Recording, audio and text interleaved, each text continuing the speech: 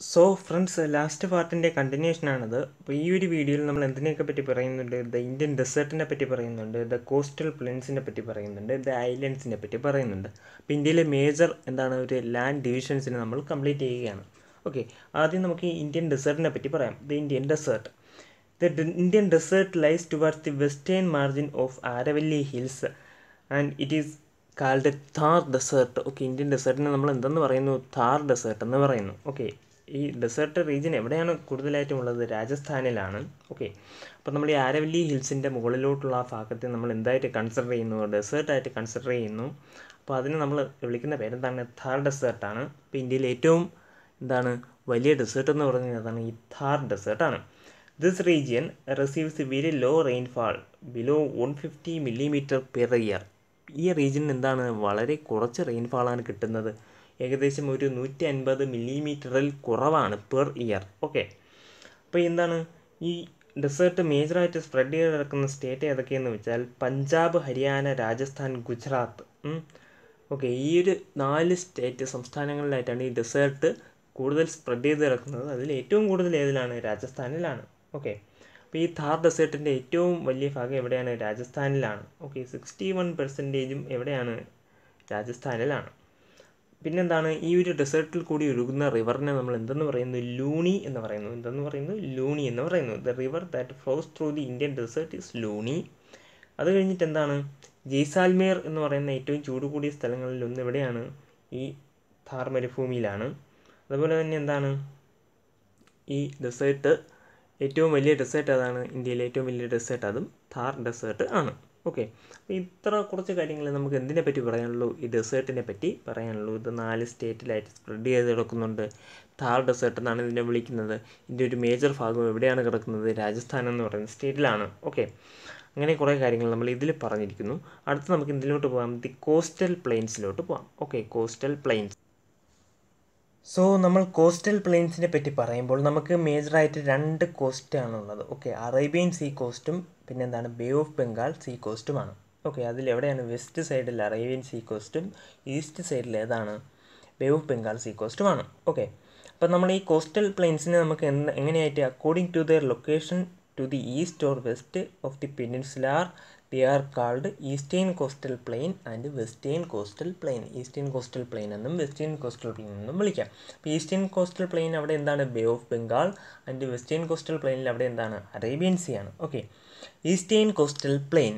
Okay, eastern coastal plain ആണ് നമ്മൾ ആദ്യം പറയാൻ പോകുന്നത്. അപ്പോൾ eastern coastal plain extends along the cost of the bay of Bengal from the Ganga delta in the north to the Kanyakumari in the south. Okay, ഇവിടുത്തെ ഈ ഒരു ഗംഗാ ഡെൽറ്റ ഉണ്ടല്ലോ, ഇവിടുത്തെ ഈ ഒരു ഗംഗാ ഡെൽറ്റ, ഈ ഗംഗാ ഡെൽറ്റയുടെ അവിടെ നിന്ന് തുടങ്ങിയുള്ള കോസ്റ്റ് ലൈൻ. ഓക്കെ, അതായത് കൊൽക്കത്ത, വെസ്റ്റ് ബംഗാൾ, സുന്ദർബൻസ് ആ റീജിയനിൽ നിന്ന് തുടങ്ങി ഈ ഒരു ഈസ്റ്റേൺ കോസ്റ്റൽ പ്ലെയിൻ എവിടെയാണ് അവസാനിക്കുന്നത്?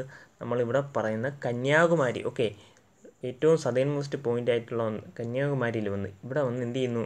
ഈസ്റ്റേൺ കോസ്റ്റൽ പ്ലെയിൻ അവസാനിക്കുന്നു. ഓക്കെ, അപ്പോൾ അതാണ് ഇതിൻ്റെ ഒരു മേജർ ഇതെന്ന് പറയുന്നത്. എവിടെയാണ് ഇത് തുടങ്ങുന്നത്? നമ്മളിത് തുടങ്ങുന്നത് എവിടെ നിന്ന് പറഞ്ഞു? ഗംഗാ ഡെൽറ്റ അല്ലെങ്കിൽ സുന്ദർബൻ ഡെൽറ്റ അവിടെ നിന്ന് കന്യാകുമാരിയിൽ അവസാനിക്കുന്നു. അപ്പോൾ ഈ the planes, okay, this plain includes deltas of the river Mahanadi, Godavari, Krishna and Kaveri. അപ്പോൾ ഈ ഒരു കോസ്റ്റൽ പ്ലെയിനിൽ ഏതൊക്കെ റിവർ വന്ന് ചേരുന്നുണ്ട്? വലിയ വലിയ റിവറായ മഹാനദി അതൊരു ഡെൽറ്റ ഫോം ചെയ്യുന്നുണ്ട്. ഓക്കെ, ഡെൽറ്റ ഫോം ചെയ്യുന്നുണ്ട്. അതുപോലെ തന്നെ ഗോദാവരി ഒരു ഡെൽറ്റ ഫോം ചെയ്യുന്നുണ്ട്, കൃഷ്ണ റിവർ ഒരു ഡെൽറ്റ ഫോം ചെയ്യുന്നുണ്ട്, കാവേരി റിവർ ഒരു ഡെൽറ്റ ഫോം ചെയ്യുന്നുണ്ട്. ഓക്കെ, ഇനി നമ്മൾ എന്ത് പറയുന്നു? It is locally known as northern Circars in the northern part between Mahanadi and Krishna river. Okay, Krishna റിവറും മഹാനദിയും, അതായത് ഏകദേശം ഈ ഒരു ഒഡീഷയും കൃഷ്ണ റിവർ ആന്ധ്രാപ്രദേശിൻ്റെയും ഇടയിലുള്ള ഈ ഒരു ഭാഗത്ത് ഈ ഒരു ഭാഗം നമ്മൾ ഇതിന് എന്തെന്ന് പറയുന്നു? നോർത്തേൺ സിർക്കാസ് എന്ന് പറയുന്നു. ലോക്കലി എന്തെന്ന് പറയുന്നു? നോർത്തേൺ സിർക്കാസ് എന്ന് പറയുന്നു. അതായത് മഹാനദി തൊട്ട്, ഓക്കെ, ഇവിടെ ഈ മഹാനദി തൊട്ട് നമ്മൾ എന്ത് പറയുന്നു? ഈ ഒരു കൃഷ്ണ റിവർ ബേസിൻ വരെയുള്ള ആ ഒരു കോസ്റ്റിനെ നമ്മൾ എന്തെന്ന് പറയുന്നു? നോർത്തേൺ സിർക്കാസ് എന്ന് പറയുന്നു. അതിനുശേഷം അതായത് നമ്മൾ പറയുന്നത് കൃഷ്ണ നദി തൊട്ട്, ഓക്കെ, കൃഷ്ണ നദി തൊട്ട് കാവേരി നദി വരെയുള്ള തീരം, അതിനെ നമ്മൾ എന്തെന്ന് പറയുന്നു? കോറമാൻഡൽ കോസ്റ്റ് എന്ന് പറയുന്നു. എന്തെന്ന് പറയുന്നു? കോറമാൻഡൽ കോസ്റ്റ് എന്ന് പറയുന്നു. Okay, and Coromandel കോസ്റ്റിൻ്റെ southern part between Krishna and Kaveri river. Okay, ഇനി നമ്മൾ എന്ത് പറയുന്നു? The eastern cost Sandy with alluvium and slopes gently towards the see. നമ്മൾ നേരത്തെയും പറഞ്ഞതുപോലെ എന്താണ് ഇവിടുത്തെ സ്ലോപ്പ് സീയിലോട്ട് എന്ത് ചെയ്യുന്നുണ്ട്? ഒരു സ്ലോപ്പ് ഉണ്ട്. അതൊരു ബേസിക് ഇതാണ്. നമ്മുടെ വെസ്റ്റേൺ പാർട്ട് എന്ത് ചെയ്യുന്നു? ഉയർന്നു ഇരിക്കുന്നു. ഈസ്റ്റേൺ പാർട്ട് എന്ത് ചെയ്യുന്നു? താഴ്ന്നു ഇരിക്കുന്നു. അത് വേറെ ജിയോഗ്രഫിയിലോട്ട് നമുക്ക് പോകേണ്ട കാര്യമില്ല. അതുകൊണ്ടാണ് അതിനെപ്പറ്റി ഡീറ്റെയിൽ ചെയ്യാത്തത് ഞാൻ. ഓക്കെ, ഇനി നമുക്ക് എന്താണ്? The eastern cost plain is formed by the alluvial soil and is fertile especially on the deltas. അപ്പോൾ ഇത് എന്ത് ചെയ്യുന്നു? ഈ അലൂവിയൽ സോയിൽ വെച്ചിട്ടാണ് ഈ ഒരു ഈസ്റ്റേൺ കോസ്റ്റൽ പ്ലെയിൻ ഫോം ചെയ്തിരിക്കുന്നത്. നമുക്കറിയാം ഈ വലിയ മഹാനദികൾ വന്ന് ചേരുകയാണ്. ഗോദാവരിയും മഹാനദിയും കൃഷ്ണയും കാവേരിയും ഒക്കെ വന്ന് ചേരുകയാണ്. അപ്പോൾ അവിടെ ഒരുപാട് അലൂവിയൻ ഡെപ്പോസിഷനൊക്കെ കാണും. അതുകൂടെ തന്നെ അവിടെ എന്താണ്? നല്ല ഫെർട്ടൈലായിട്ടുള്ള സോയിലും ആണ്. ഓക്കെ, അപ്പോൾ ഇതൊക്കെയാണ് നമ്മൾ എന്തിനെ പറ്റി പറയുന്നത്? ഈസ്റ്റേൺ കോസ്റ്റിനെ പറ്റി പറയുന്നത്. അത് എവിടെ തൊട്ട് തുടങ്ങുന്നു? ഗംഗാ ഡെൽറ്റ മുതൽ തുടങ്ങി കന്യാകുമാരിയിൽ വന്ന് അവസാനിക്കുന്നു. അതിൽ തന്നെ നമ്മൾ എന്ത് പറയുന്നു? മഹാനദി തൊട്ട് കൃഷ്ണാനദി വരെയുള്ള ആ ഒരു കോസ്റ്റിനെ നമ്മൾ നോർത്തേൺ സർക്കാസ് എന്ന് വിളിക്കുന്നു. കൃഷ്ണാനദി തൊട്ട് കാവേരി വരെയുള്ള ആ ഒരു കോസ്റ്റിനെ നമ്മൾ എന്തെന്ന് പറയുന്നു? കോറമാൻഡൽ കോസ്റ്റ് എന്ന് പറയുന്നു. ഓക്കെ, ഇതെന്താണ്? കുറേ കൂടി ഫെർട്ടൈലാണ്. എന്തുകൊണ്ടെന്നാൽ അലൂവിയൻ ഡെപ്പോസിഷൻ കൂടുതലുള്ളത് കൊണ്ട് അതെന്താണ്? ഫെർട്ടൈൽ ആണ്. അപ്പോൾ ഈസ്റ്റേൺ കോസ്റ്റൽ പ്ലെയിൻ കഴിഞ്ഞു. നമുക്ക് ഇനി എന്തിനെ പറ്റി പറയാം? വെസ്റ്റേൺ കോസ്റ്റൽ പ്ലെയിനിനെ പറ്റി പറയാം. എന്തിനെ പറ്റി പറയാം? Western coastal plain. അപ്പോൾ the western coastal plain extend along the Arabian sea from the Rann of Kutch in the north to the Kanyakumari in the south. അപ്പോൾ റാൻ ഓഫ് കച്ച്, ഗുജറാത്തിലെ റാൻ ഓഫ് കച്ച്. ഓക്കെ, ഇവിടുത്തെ റാൻ ഓഫ് കച്ച് മുതൽ എക്സ്റ്റെൻഡ് ചെയ്ത് അത് എവിടെ പോകുന്നു? കന്യാകുമാരിയിൽ വന്ന് അവസാനിക്കുന്നു. ഓക്കെ, ഇവിടെ കന്യാകുമാരിയിൽ വന്ന് അവസാനിക്കുന്നു. അതാണ് എന്തെന്ന് പറയുന്നത്? വെസ്റ്റേൺ കോസ്റ്റൽ പ്ലെയിൻ എന്ന് പറയുന്നത്. ഓക്കെ, ഇനി അടുത്ത് എന്താണ്? The western coast is relatively Rocky with sand dunes. Okay, സാൻഡും ഡ്യൂൺസും ഒക്കെ വെച്ചിട്ട് എന്താണ്? ഇത് റിലേറ്റീവ്ലി റോക്കിയാണ്. ഈ വെസ്റ്റേൺ ഗാർഡ്സ് പാസ് ചെയ്യുന്നൊരു പ്ലേസ് ആയതുകൊണ്ട് ഇത് എന്ത് ചെയ്യുന്നു? റിലേറ്റീവ്ലി റോക്കി ആയിട്ടുള്ളൊരു സ്ട്രക്ചറാണ് ഈ വെസ്റ്റേൺ കോസ്റ്റൽ പ്ലെയിനിനുള്ളത്. ഓക്കെ, ഇനി നമുക്ക് എന്താ പറയാം?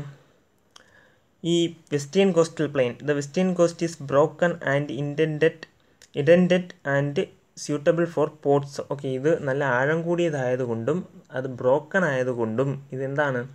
നല്ല പോർട്സിന് എന്താണ് പറ്റിയ സ്യൂട്ടബിൾ ആയിട്ടുള്ള ഒരു കോസ്റ്റൽ പ്ലെയിൻ ആണ്. നമുക്കറിയാം ഇവിടെ ഒരുപാട് കോസ്റ്റ് ഉണ്ട്.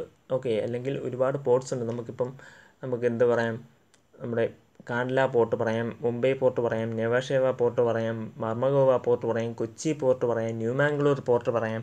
അങ്ങനെ ഒരുപാട് പോർട്ടുകൾക്ക് സ്യൂട്ടബിൾ ആയിട്ടുള്ള സ്ഥലമാണ് എന്തെന്ന് പറയുന്നത്? വെസ്റ്റേൺ കോസ്റ്റൽ പ്ലെയിൻ എന്ന് പറയുന്നത്. ഓക്കെ, ഈ ഒരു വെസ്റ്റേൺ കോസ്റ്റൽ പ്ലെയിനിലുള്ള പ്രശ്നം എന്തെന്ന് വെച്ചാൽ western coastal plain is formed by course grained soil. Okay, course ആയിട്ടുള്ള എന്താണ്?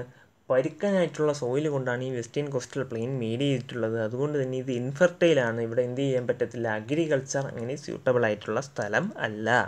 ഓക്കെ, ഇനി നമുക്ക് എന്താ പറയാം? ഇതിനെപ്പറ്റി എന്ത് പറയാം? The north Malabar cost. ഈ നോർത്ത് മലബാർ കോസ്റ്റിനെ നമ്മൾ എന്തെന്ന് പറയുന്നു? കർണാടക കോസ്റ്റ് എന്ന് പറയുന്നു. ഓക്കെ, ഈ ഒരു റീജിയൻ, കേരള കർണാടക റീജിയൻ, ഈ ഒരു കോസ്റ്റ് നമ്മൾ എന്തെന്ന് പറയുന്നു? മലബാർ കോസ്റ്റ് എന്ന് പറയുന്നു. എന്തെന്ന് പറയുന്നു? മലബാർ കോസ്റ്റ്. അതിൽ തന്നെ നോർത്ത് മലബാർ കോസ്റ്റിനെ നമ്മൾ എന്തെന്ന് പറയുന്നു? കർണാടക കോസ്റ്റ് എന്ന് പറയുന്നു. ഓക്കെ, അതായത് കന്യാകുമാരി മുതൽ ഏകദേശം കർണാടക അതുവരെയുള്ള ഒരു കോസ്റ്റിനെ നമ്മൾ മലബാർ കോസ്റ്റ് എന്ന് പറയുന്നു. എന്തെന്ന് പറയുന്നു? മലബാർ കോസ്റ്റ് എന്ന് പറയുന്നു. ഇനി നമ്മൾ എന്തെന്ന് പറയുന്നു?